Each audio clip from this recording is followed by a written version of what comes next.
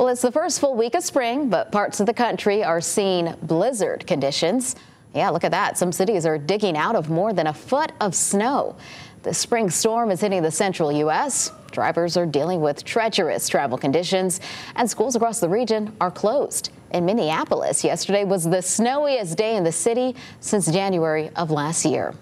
We're expecting more rain this week to add to what is already the 8th wettest March on record in Norfolk.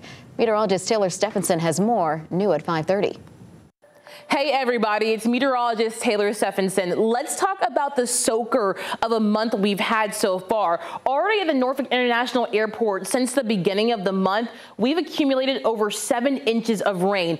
This is about double what we should see during a normal March. And we still have about a week to go to add on to those rainfall totals. Now, we won't hit the wettest March ever set back in 1994.